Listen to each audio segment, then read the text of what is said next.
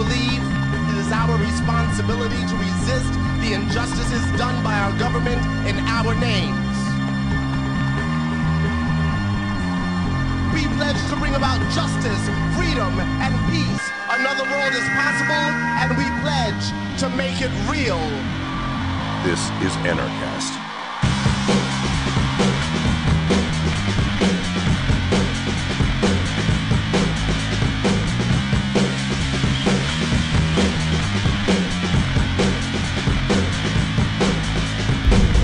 Welcome to Anarchast. This is our first live edition of Anarchast. We're at the Toronto Resource Show. I'm with Redmond Weissenberger, who just founded Mises Canada in November of 2010. Yes, yeah, founded the Ludwig von Mises Institute of Canada in November 2010. We're the Center for the Study of Austrian Economics within Canada.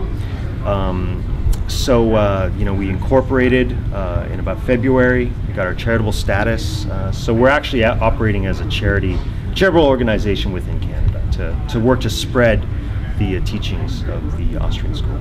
It's a charity, so people can donate and actually get a tax write-off. Yes, absolutely. Not that I support paying taxes, but if you do pay taxes, if you want to support the criminal government. Yeah, well, it was kind of funny actually. Some people, when we went out to our first conference just in Calgary, it was called Liberty and Oil, the Foundations of Modern Civilization.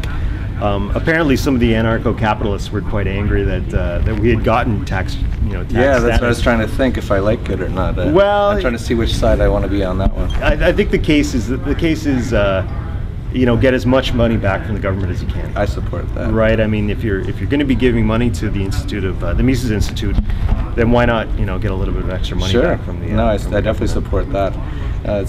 It's interesting. So how did you come about founding the Mises Institute? You just made a call down to...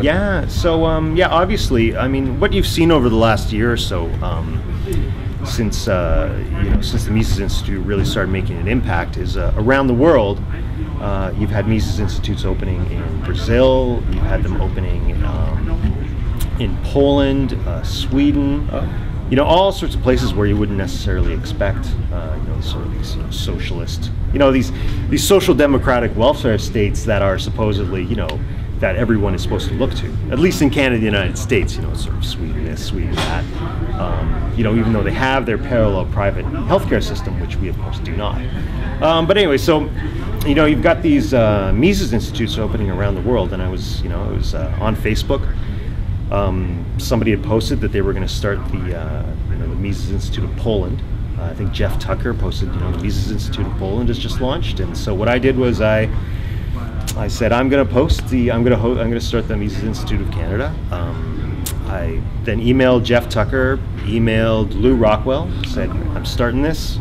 They were like, congratulations, go for it. I mean, they have, their view of intellectual property obviously lends itself to that sort of model of an organic growth around the world, right? That's great. Yeah, and then just got in touch with Doug French and went from there. Yeah, that's great. Well, for anarchists out there who don't know a lot about Austrian economics, I consider Austrian economics to be the anarchist economic plan. Basically, it's free market economics, and we were talking earlier. I came more from the freedom side, the more just libertarian, anti-government side, and you actually got into this more from the the Austrian economic side. Is that correct? Yeah. And to the point that Austrian economics is anarchist economics. Murray Rothbard, of course, the great Austrian scholar, he coined the term anarcho-capitalist, right? But yeah, so what I did was, I think it was almost 10 years ago or so. I mean, I'd always been reading about history, I'd always been reading about politics, and very interested in these sorts of things. And you always hear about, capitalism this, capitalism that. So what I decided to do was I picked up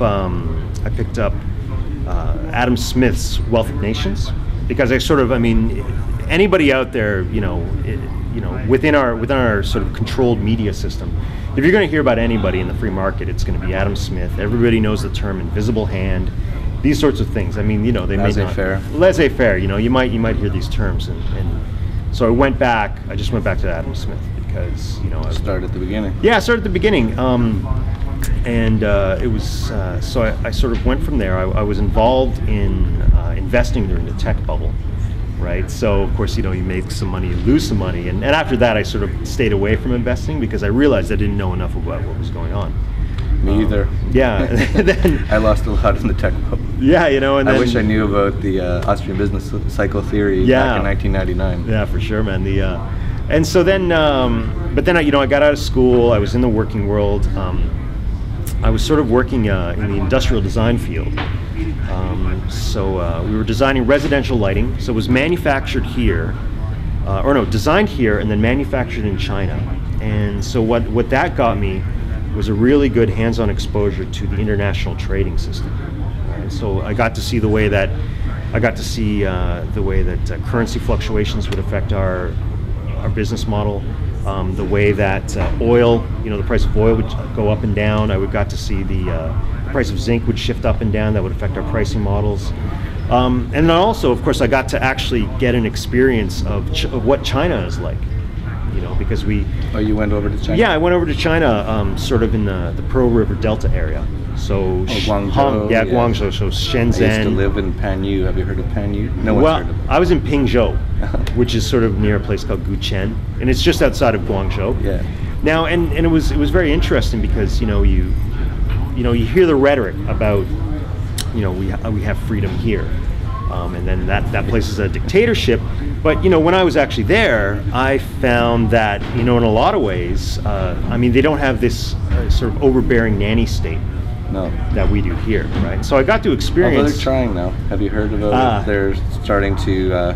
They want to make pensions and stuff, and social security system. I should say, except for the one-child policy. Oh yeah, that's a fairly big exception. Though, if you're rich enough now, you can buy your way out of it. Yes, of course. Well, you can always get around government. With money, luckily. But. Well, that's what I had heard. I think this old Czech guy who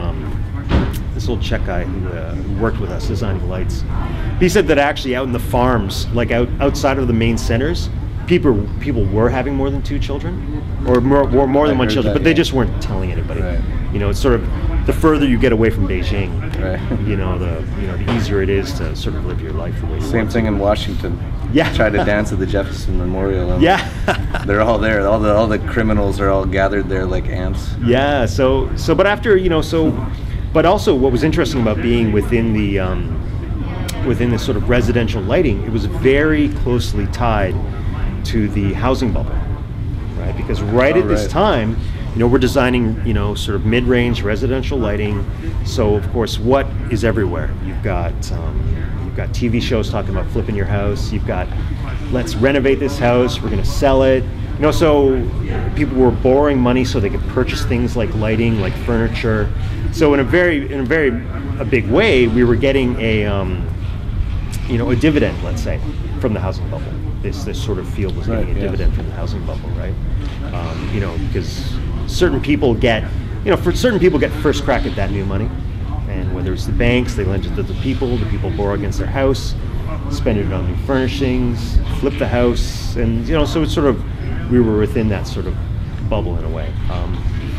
So I got a really good hands-on sort of experience there. And then I ended up working in sort of high-end architectural design, and while I was in the lighting industry, I could see I was watching the housing market, and I could see this is a bubble, because I had seen ernoughh of the tech bubble that I watched this and I said, wow, something else is going on here, and. It was just almost. Ben Bernanke still hasn't figured it out. Yeah, well, I couldn't believe that, and then it popped, right? And around that time, I guess I've been, ever since George Bush. Not that Al Gore would have been any better, or John Kerry, but after George Bush won his second election, I sort of tuned out completely, just from politics completely.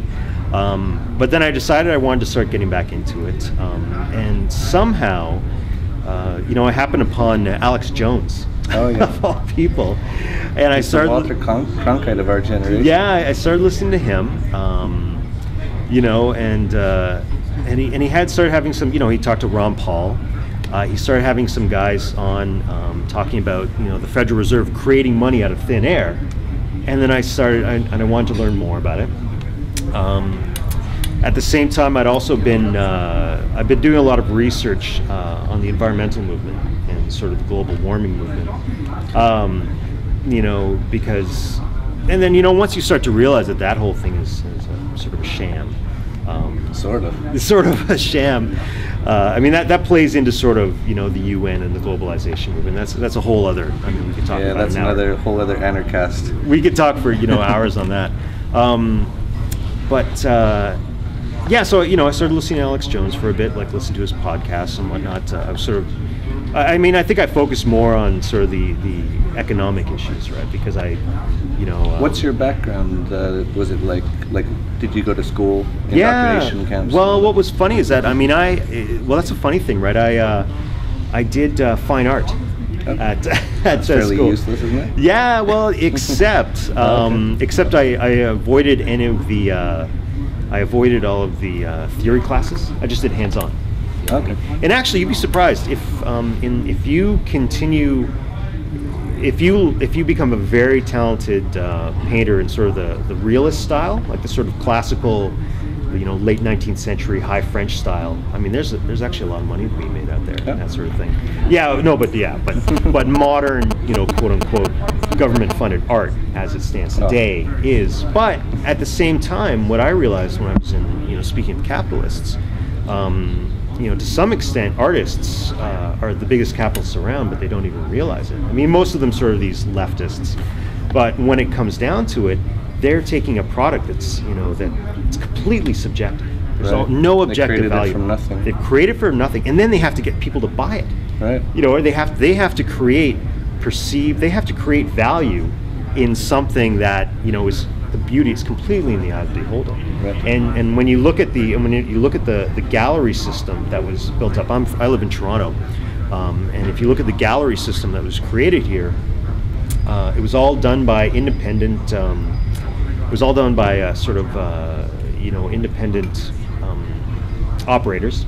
They would rent or buy stores, start galleries up, build the clientele, you know, bring in the artists. And so they were really, you know, real entrepreneurs. Wow. But, you know, they may not understand of themselves as being capitalists, but they are. You know, that's interesting. That's the funny thing right there, and it's completely subjective. But so then, so through my explorations, you know, finding out about Alex Jones, you know, and then environmentalism, I sort of happened upon a blog. He shared my views on environmentalism. This guy, Ray Harvey, he was very much into the Austrian School of Economics, essentially like a self-taught Austrian school guy. And then I just went from there, just ate it up and just started reading as much as I could. And then everything all started to fall into place, because that's the one thing. That's the recurring theme. Every single guest we've had on Anarchast, they say, as soon as I found out about this stuff, I voraciously ate it up. And they use all the same terms, and I was the same way. As soon as I found out about what Doug Casey was writing, I spent a month just reading anything I could get from the guy. And that's what happens, because it expands your mind so much, and it just blows you away, because we've been so indoctrinated and so brainwashed in this culture with all the media and the government and going to government schools. They don't teach you any of this stuff, and so it's really it's always, that's my favorite part of doing Anarchast, is hearing the stories of how people got into it, because it's almost always the same sort of story. It's just, wow, when I found it, it's just boom. And I'm sorry, but we're actually running out of time, and I know you have to run, so we'll just do a short one here today, but it's been a real pleasure. Redmond from the Mises Canada, and Mises Canada website's up now, right? So yeah, we've been up for about 30 9 months. seconds. Yeah, www.mises.ca. And do you sell books there? Or? Not yet? We sell books through another organization called Books for Business, but yeah, we're not selling books right now. But we've got a conference coming up in Toronto, October 22nd at U of T on monetary policy. Great. Well, hopefully I can make it to that one. Yeah, that would be excellent. All right. Well, thank you very much. Yeah, thank you. And join us next time on Anarchast.